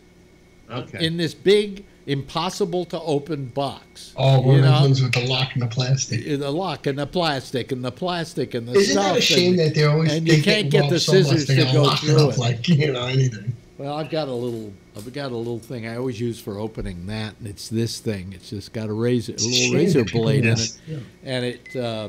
and that'll open it up. But Did I read somewhere you could take a can opener and put it on one of those packages and you turn the can opener and it would open? Really? I think I saw it on a Facebook hack or something. You know, you see those things, 25 hacks That's right. that you wish you knew. well, Yes. I've got that hard drive, that external hard drive that I bought, the big one, in its Yeah. packaging back here, and I don't think you could do it with a can opener. Well, it's those packages that are they have plastic and they're sealed, Yeah. and you try to cut them, but even when you cut them, they don't cut. Yeah, they're hard. I use a razor when I come home with this stuff. I kind of like cut it. Like, Yeah, you can Yeah. use an X-Acto knife or Strange. Well, something. Tony, you live in Queens. Everybody uses razors, that's true. Yeah, they're ready to kill you or anything. razors and chains. Crazy. But anyway, so why is that? Costco's slowly turning me off. About the only thing I can see to go to Costco for is bacon Hot and dog. toilet paper. Oh, I like the Hot hot dog. dogs. Yeah. When we check out, I always get the hot dog. Well, good for you. They are good, right? Oh, they're dog. I used to It's get it. dog Oh, my meat. Don't you brother know got that? it. It's dog meat. I actually bought No, a they're pack. kosher, It's right? dog To cook meat. 'em with barbecue. It's Pebbles. Yeah, isn't it all It's still beef? good though. I gotta tell you, I love it. So I always get a hot dog on the way. Well, you can buy those. I did. I bought a box. Yeah. Yeah, I put them there. So sometimes I barbecue them. Yeah, but they're skinless, and I hate skinless hot dogs. I like Are they skinless? I thought they pop when you eat them. No. I always get one or the Now, the actual. Casper's. Have you ever had the Casper's hot dogs? No, Or it's not just a West Coast thing? no, but Nathan's. Well, I like Okay. Nathan's. I like the bread bread. But it's funny. Nathan, now the best hot dogs, folks. In case you don't know, and let me elucidate here so that you do know, and that is the best hot dogs going are ones with skin on them. The ones that when you bite into them, they spurt and they pop. Now, that guy, Joey Chestnut, does the Nathan's hot dogs have the skins? Yes. So this guy puts down 150 hot dogs and they got the skin on them? Yep. Unbelievable. And the buns. What's his colon got to look like? Yeah, but anyway, the skin. I always get the skin hot dogs, but they sell Nathan's hot dogs in stores, and the store versions don't have skin on them. What kind of a fucking Nathan's hot dog is that? Every now and then I'll get on the F train and drive take the F train all the way out to Coney Island just to go to the original Nathan's. Well, these other guys have no skin in the game. You're right. All right. Thank you, Phil. Good one. Good one. I'll have to give you that.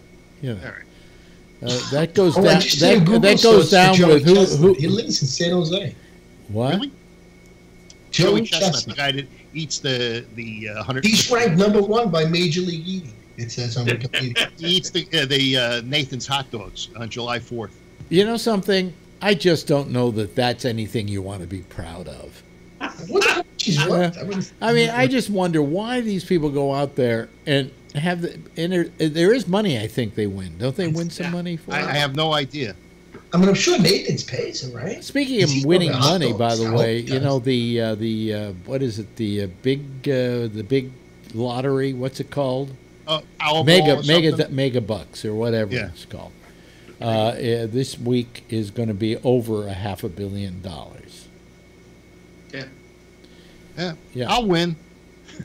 No, we'll all buy a ticket, and then it'll be won by some, illegal immigrant. Yeah. Good for him. Yeah, they won't give him the money though. But that's good because the next week it'll go up to 600 million. No, they do. I think they give them the money. They have to. I think if they're if you buy a lottery ticket, let's say you're from outside the country, you're here on vacation, you buy a lottery ticket, you win, you're going to get the money. You're going to get the money. Is there something about buying a lottery ticket out of state and they send it to you in the mail that's illegal? I think that's illegal too. Not that I know of. I mean, if you buy a lottery ticket, you buy a lottery ticket. Like the Mega Millions. The Mega Millions is all over the United States. It's not just here. Most of it. So I will go down this week and maybe buy $20 worth of lottery tickets with the chance of winning that kind of money. But my chances of winning that lottery are better than anybody listening to GabNet on Spotify. So, so I know what it's like to take chances.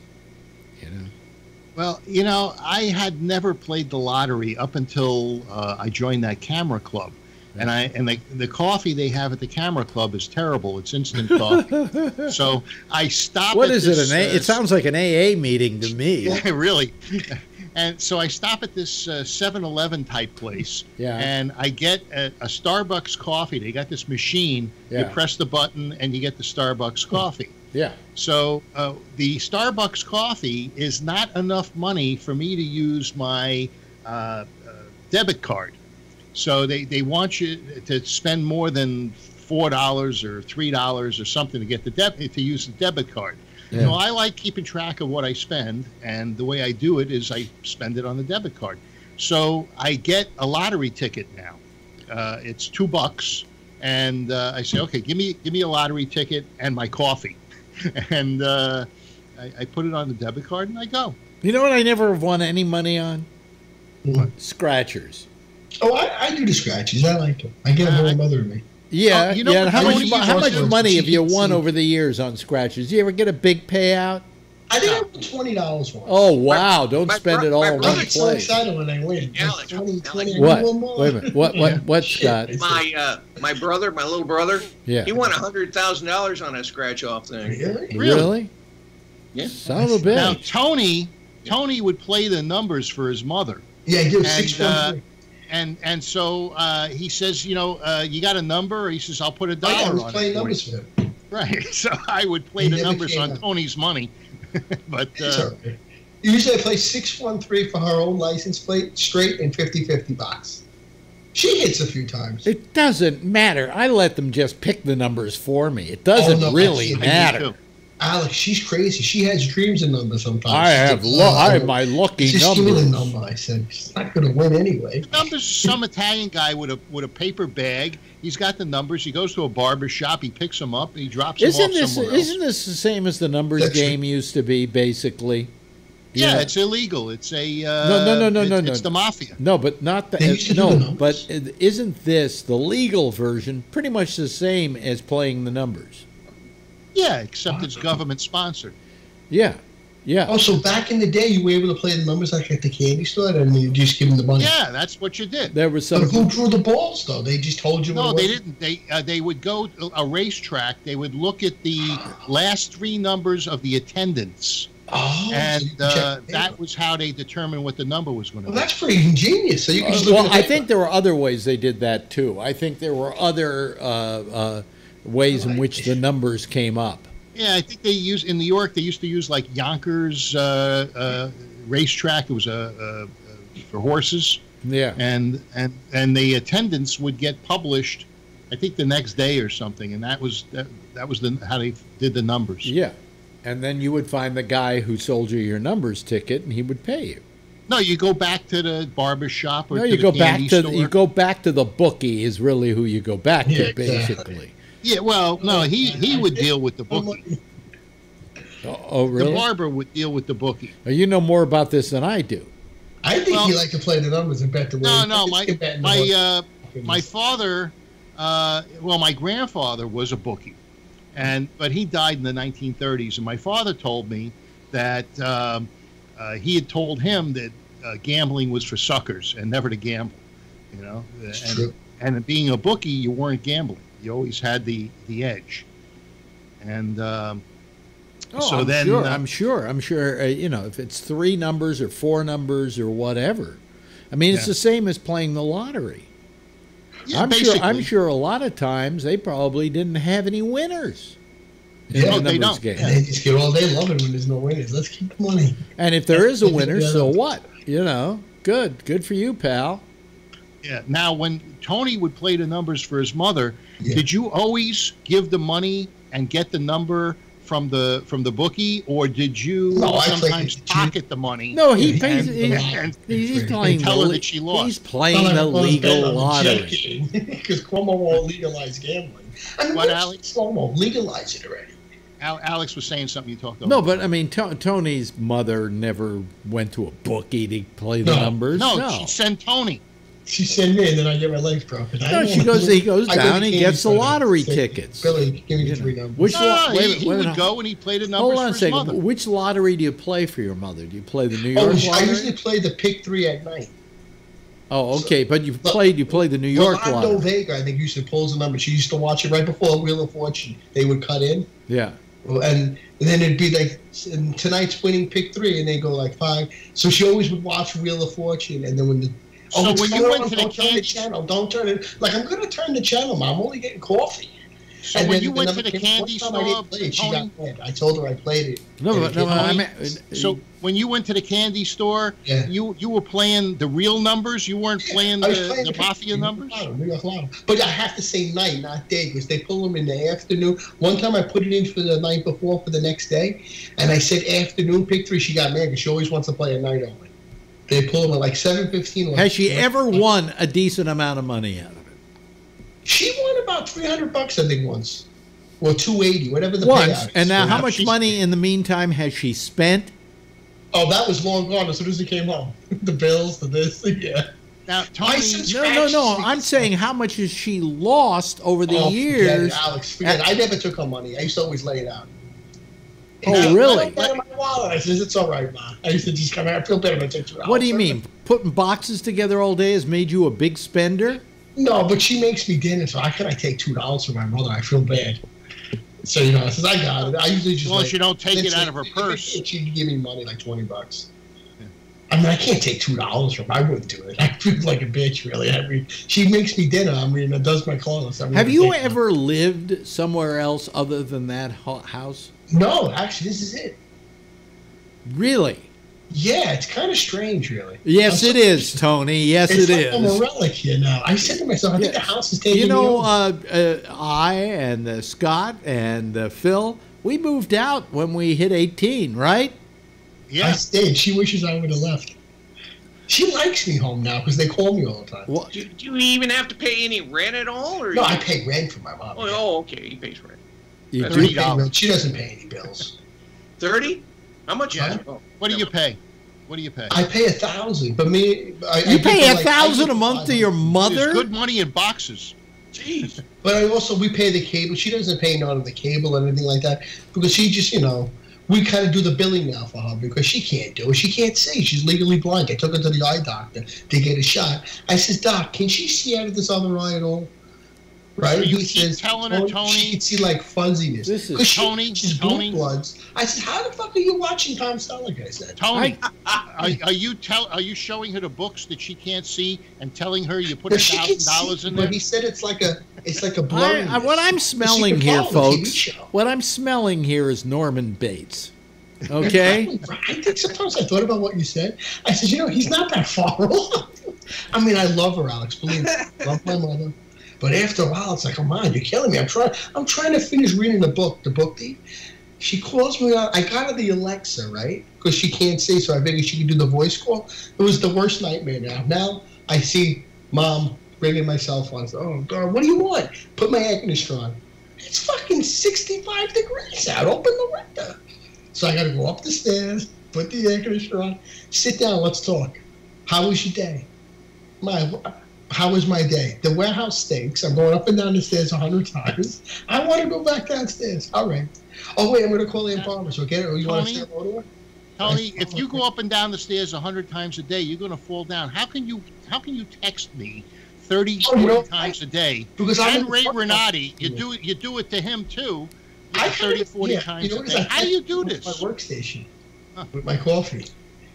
I mean, you never work. Alexa's not. She means well, but you're right, Alex. After a while, it's like, Ma, enough already. I'm going downstairs. Call me later, but not in an hour, though, please. Yeah, she's all right. I mean, we're finding out, folks. We're finding out more about Tony than we really ever wanted to know. You're right. Yeah, that's true. I mean, like she said, you're gonna miss me when I'm gone. I said, I don't know about that. I'm joking, because she knows I'm always joking around. Yeah. Are you in the will? She was the last one, so we spoiled. Are you in the will? I don't want to hear this anymore. Are you in the will? I was the last one. Wait a minute, you're not listening to me. Oh, what's that? You see, I mean, you start talking, then you just don't. I know, because my mother's taking over again. She's getting me crazy. I mean, are you in the will? Oh, actually, yes. Me and my brother have everything's in trust to me and my brother. The house and my grandmother's house, which was. Oh, so you'll never have to leave that house. Actually, no, but I think we're probably going to want to. I would probably like to leave to get a one family, to have a little more space. When the time, if they weren't here, go off a bit. Because I told my mom, she says, you should probably get something just smaller. Because I don't want to live with a stranger. How old is she? Huh? How old is she?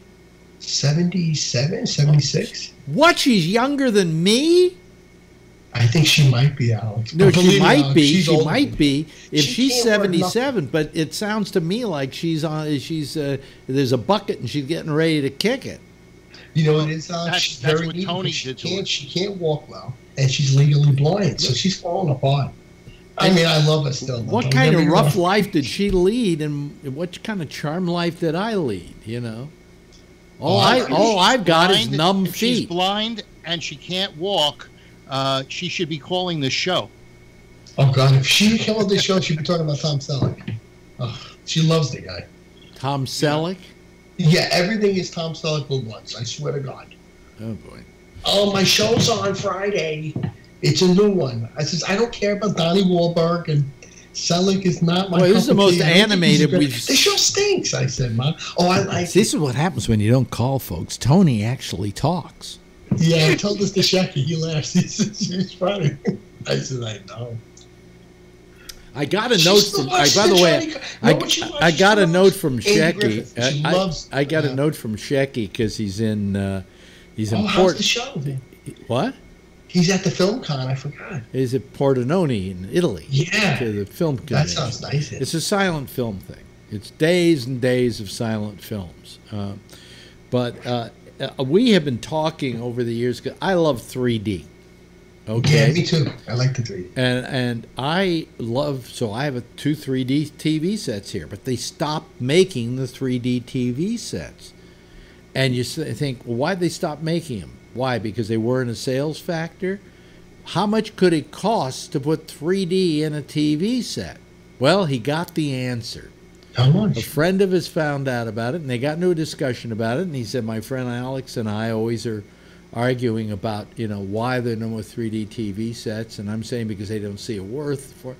He says, do you know how much it costs for them to put the chip in the set that makes a TV set 3D?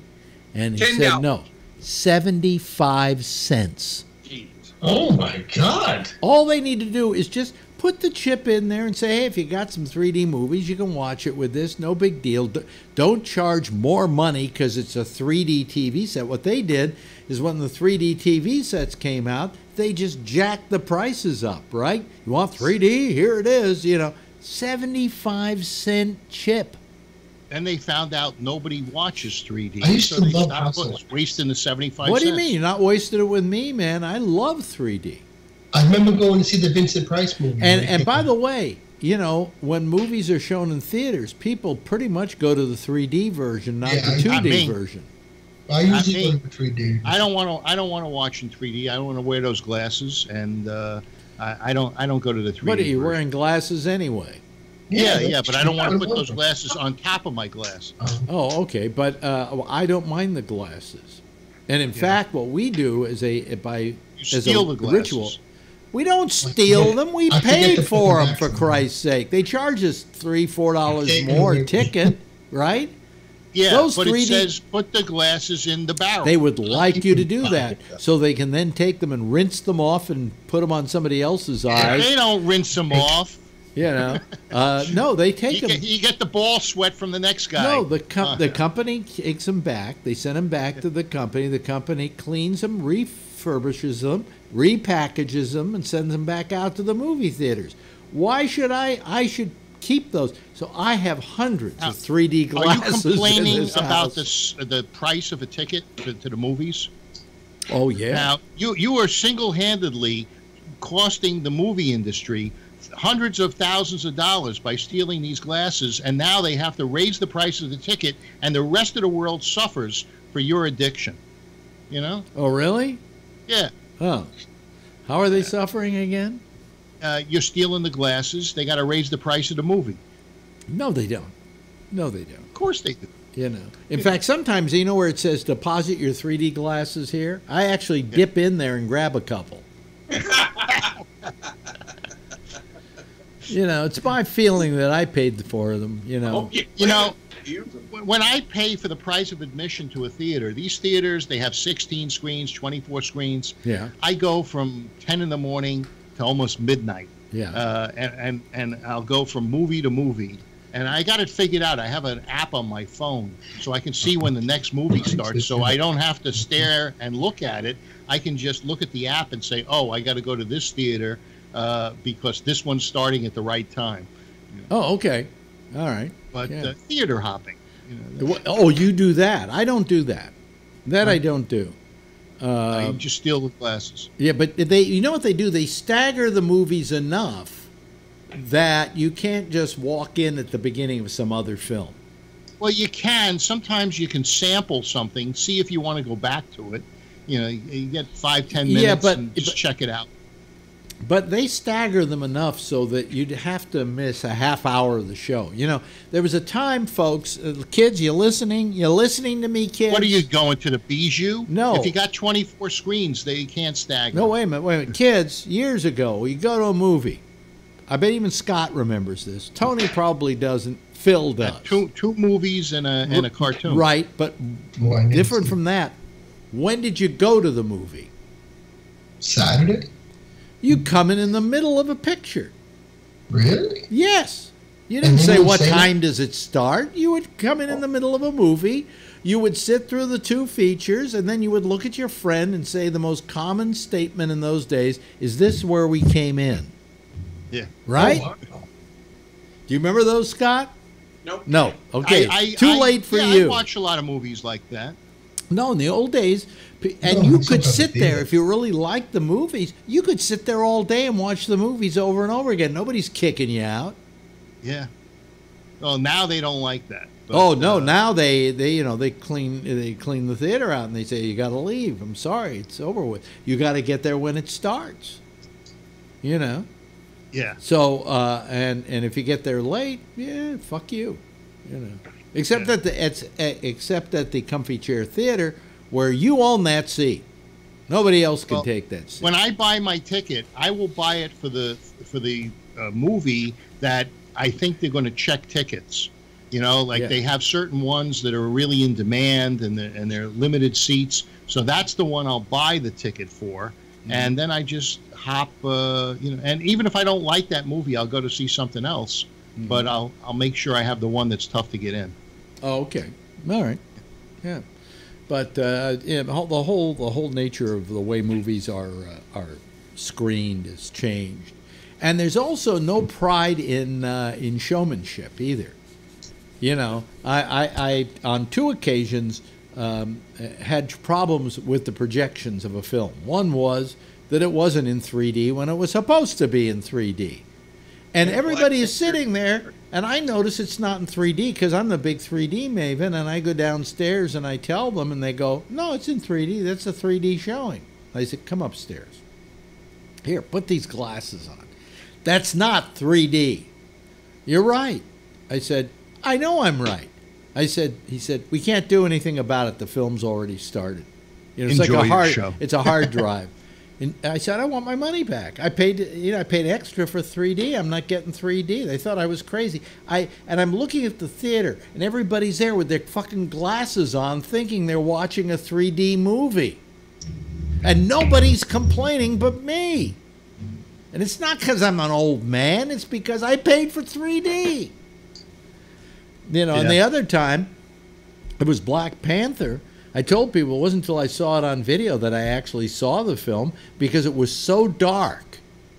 The film was being projected so dark, and the guy went, "No, it looks okay to me." I said, "Come over. You're playing it in the theater next to this one, okay? Come on over to the other theater." And I put the glasses on him there, and I said, "Take a look at that." He says, "You're right. It's very dark in the other theater. But there's nothing we can do about it because it's halfway into the film." I went, Jesus Christ. Did you move over to the other theater? No, because the other theater was running, I think, later. The film later than was running, so I would miss something. And I couldn't. It was a comfy chair theater, and it was sold out, and everybody had a seat there already. So I couldn't. That's why I couldn't go there. But it's the lack of pride in showmanship that gets to me. I like the trivia questions that they got before the thing. You'd probably be good at that. They don't do that anymore. No, they got it at my theater, AMC. They got trivia questions. Oh, really? Yeah. And I usually get them. No, right. with me at my theaters, they seem to run these 15-minute commercials for movies that and now let's take a look at this new TV series behind the scenes coming out in April. Yeah. And you get like 20 minutes of or 15 or 20 minutes of what is essentially a commercial. And then you get the trailers, which go for now 20 minutes. Yeah, that's crazy. 20 minutes. And all of them, unfortunately, all of them are tagged for the feature that is playing. So like if it's a Marvel movie, it's like all the action adventure pictures that are coming out in the next 6 months. And if it's a romantic film, well, then it's all the weepy pictures that are coming out in the next 6 months. Yeah. I also have my favorite seat in theaters. And I like to get there early enough to get it. It's just above the handicap section. There's a rail where nobody's in front of you. Oh, right. You're a little bit higher, right. and you put your feet on the rail. Right. Yeah. But today, most of the theaters now are going to this comfy chair format, and you have to purchase what seat you want. Do you have that, Scott, in Plano or in that area? Yes, we do. We do have that. Because when I was talking about the comfy chair originally, you probably never had one, and now a lot of major theaters now have it. So that's fine with me. I like the comfy chair theaters. I like to lay back. It's fun. Well, I don't lay back. I just like the comfy chair. You don't put your feet up? Yeah, my feet they get numb. Oh. Because of my spine. It doesn't come with a chiropractor. Hey, I just saw on my iPhone there's a software update, 12.0.1. Really? Oh, that means I'll have to do my watch too, probably. By the way, what time is it, Mickey? It's 11:57. Oh, well, it's almost time for us to call it quits here. What time is it, Mickey? It's 11:57. Well, it's 11:57, but I'll bet if I ask you again, Mickey, you'll tell me differently. It's 11:58. Okay, yeah, that's right. He laughed too. Yeah. So, did Mickey say it's time for the outtake song? The theme song. Yeah, is it time for the theme song, Mickey? It's 11:58. Oh, shut up, you fucking mouse. Anyway. Come on, Mickey. Huh? Hey. I got a Mickey Mouse. They went to Disney World. I got a Mickey watch. Oh, you got the watch. That trumps me. That's nice. Yeah. I like the one. Anyway, listen, I got to go.